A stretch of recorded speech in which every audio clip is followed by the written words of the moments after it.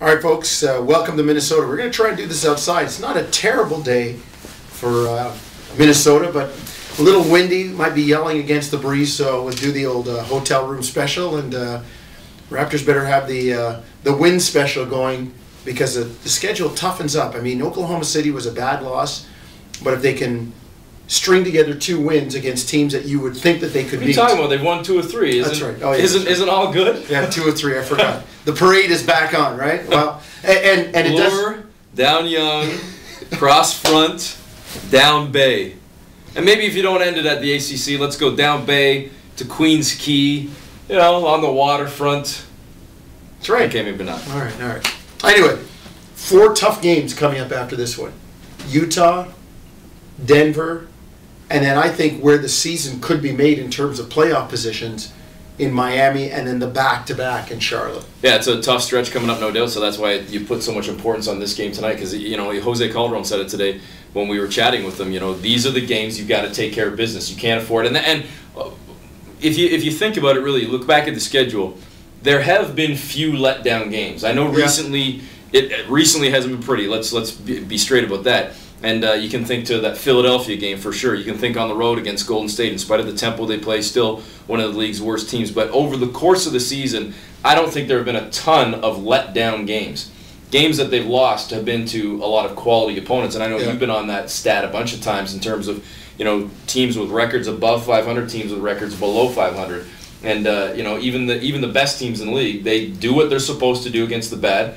And they're average against the good. Yeah. The elite teams obviously still find a way to win. And it'll be interesting to look at, and we'll have to break it down. Let's check the BlackBerry while Jonesy's talking here. Well, I'm waiting on something that we might include in this. Okay, well, there's a lot of games left for Toronto against teams that have a 500 or better record, and teams that they're going to have to fight with in the playoff hunt. I mean, we talked about the next 4 with Utah, Denver, Miami, and Charlotte, but they've also got an Atlanta in there. Yeah. They've got Boston in there. They've got Cleveland in there. So there are a lot of good teams still to play. And interesting, when I talked to Alex English this morning, you'll hear that interview at halftime, he said confidence is the main thing.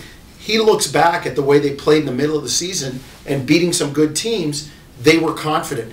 They got to get the swagger back. They got to get wins, even if it's over New Jersey and Minnesota, to start feeling good about themselves and then be kind of in a good frame of mind when they play the better teams. And a team like Minnesota tonight, as much as they've struggled and they've got the worst record in the Western Conference, when you just look at matchups, and that's why certain teams have other clubs' numbers, Toronto should win this game, absolutely. I'm not saying it's a must-win, but it's damn close to a must-win in terms of the schedule coming up. And this is a game you look at and say, we win that game.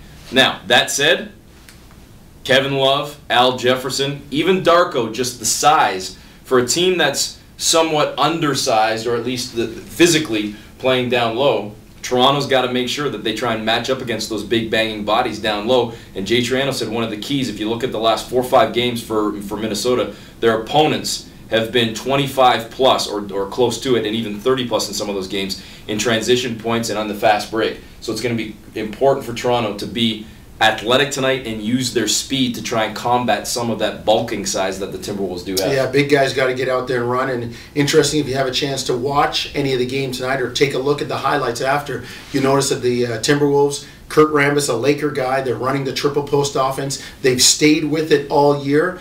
And, from talking to Alex English, he said, Darko's not bad in there. He's a pretty good passing big man. The ball moves pretty well. I mean, and then they've got the other side of it where Al Jefferson is almost like the classic post-up guy. So it'll be something to keep an eye on Minnesota's offense tonight and how Toronto's defense reacts and how well they play them. All right, as always, it's coming up around noon as we're recording this, at least noon Minnesota time. So lunchtime, we got a little work to do as well. And I'm still trying to recover from the beating that Jonesy handed me this morning down on the basketball court. Minnesota's one of the places where they have the gym, Minnesota, Washington, Boston. Usually we're teammates. Today we had to split it up, and he handed it to me. But when we were teammates, there were like 4 or 5 different games when we were teammates, the radio crew.